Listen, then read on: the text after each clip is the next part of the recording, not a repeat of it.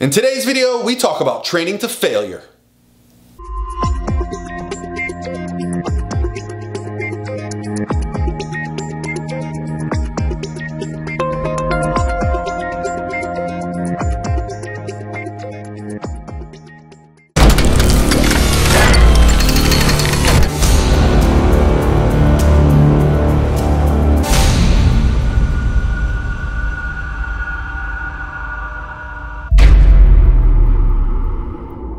Hey guys, what's going on? This is Paul Ravella from ProPhysique.com coming to you on Monday morning, and we have some stuff to discuss. Had a couple conversations this last week, and I think I have some exciting news to share with you guys, and hopefully you'll be on board. So all of you are familiar with the video I did last week. Hopefully you are, on the new publication done by a few of my good friends.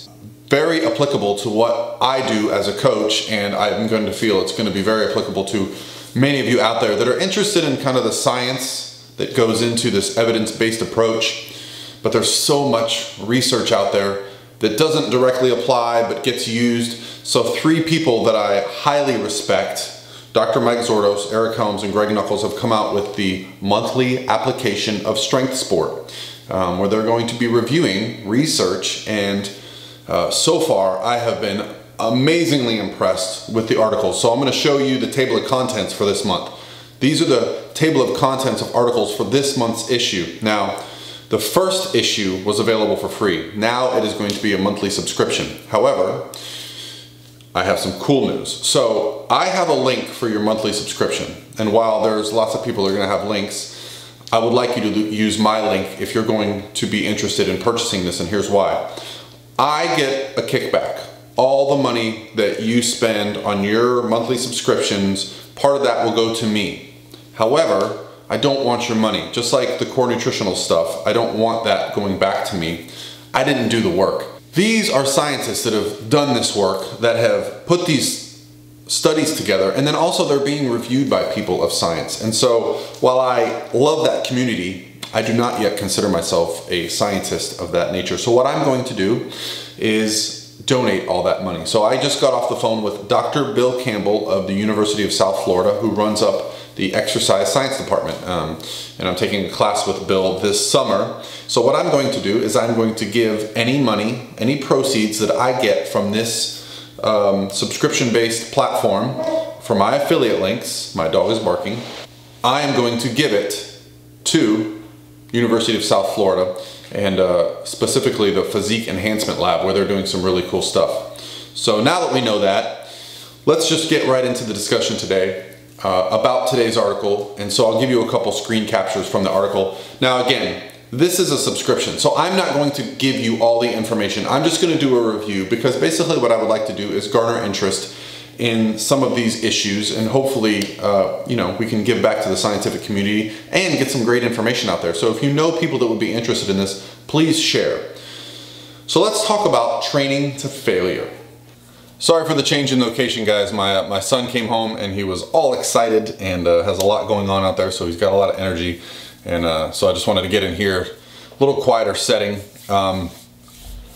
But let's talk about training to failure and what this study represents. So what they did was they took a group of guys basically who had not trained for 6 months prior to this study, and put them through 4 different groups. And the 4 different groups would kind of represent all different variations. So a high intensity group and a low intensity group. And then within each group, they had a group that would train to failure at a high intensity and a low intensity. And then they had a group that would train to just short of failure at high intensity and low intensity. And then they kind of took the results, and you can read more in depth about how the study was done and like the specifics of it. You know, they used a leg extension unilateral, so one leg at a time, and they did all kinds of things like you know, measurements and strength testing to kind of get the results.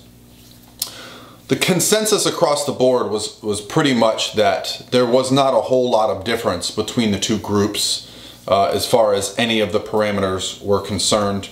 But there was a lot of, in my opinion, specific to what we do as far as, you know, building muscle for long periods of time and training for long periods of time.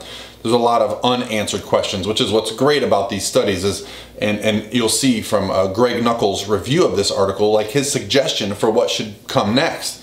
And that's a great thing about these reviews of these articles, these studies, is that not only do they take a look at what's going on, what the mechanisms are, and explain them in a manner that's very easily digestible, but they also make suggestions on what could potentially come next for this process and for this research. And that's something that I can really get behind.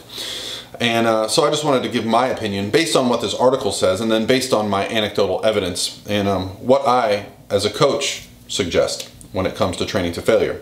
I consider training to failure a tool in the toolbox. You see, if training close to failure or training to failure produces similar results, then a lot of that's going to come down to what your program design is based on. Training to failure is a great way to make progress, especially under time crunches, right? So ultimately, what's going to make the most impact is your total training volume. So if you're in a situation where you do less training volume because you go to failure on the first set and subsequently you're not able to complete as many reps, and you create muscle damage so you can't train as frequently, or you are unable to train at high intensities because of going to failure, then it might not be the best thing. But the example that I would like to use and to possibly suggest to people is adding failure into a program at appropriate times. So my favorite time to add failure to a training program is when we're doing an exercise and we're on the final set, okay? And I'll start with the final set of the entire day. Then from there, I might start adding it to the sets earlier in the training session. But what I don't want to happen is, let's say the first exercise of the day is a deadlift, and we're doing a couple sets on deadlift to failure. Now that fatigue is going to set in and make your entire rest of your training session suffer, especially if you're not adapted to that. However, if we do our deadlifts and stop prior to failure, then do our whole workout, but finish the workout, let's say it's a leg day, with some leg curls to failure, well then you're not having such an impact on the performance of the session, and you're able to get more training volume in, more high quality reps in, and a little bit less risk of injury, because as you know, as you get fatigued, form breakdown tends to happen more commonly, not only from the physical stress, but also the mental stress of that session. So what I really like to do is start to, as training volume in a person's program starts to increase, that's when I like to add drop sets. That's when I like to add training to failure. Intensity techniques like this can augment an already well-designed training program. Another thing is when time is of the essence. There are days when I have to go to the gym and I have to get all my workout done in 30 minutes or less, just because life happens. And let's say I want to do back and biceps that day, right?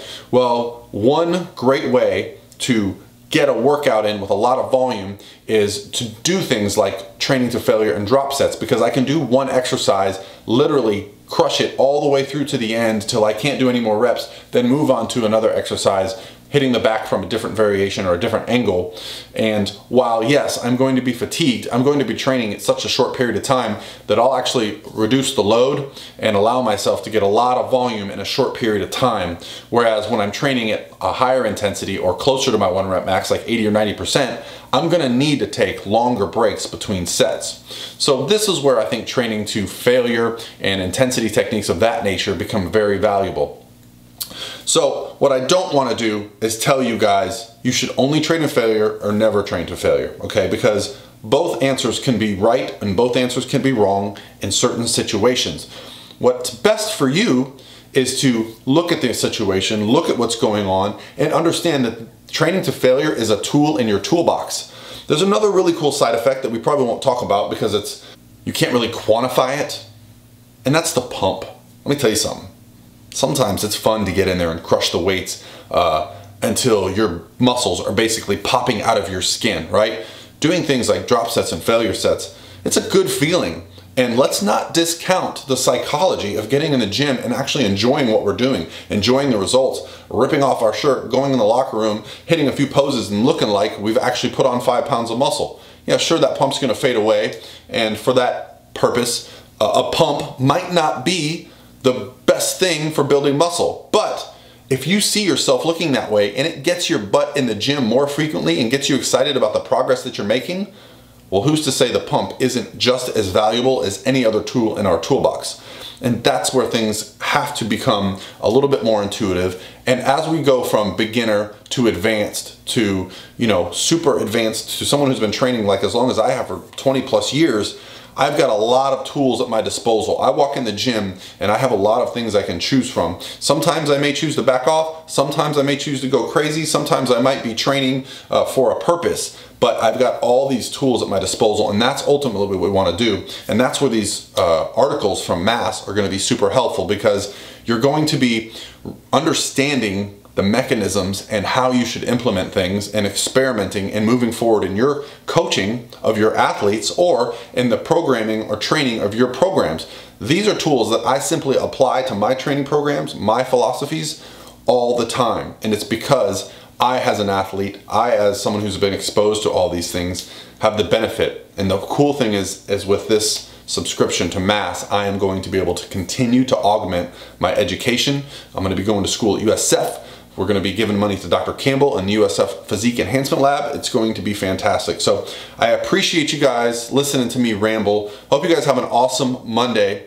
And if you click on the link below, it's going to go to a good cause. And I appreciate every single one of you. Let's have an awesome week, guys. Talk to you soon.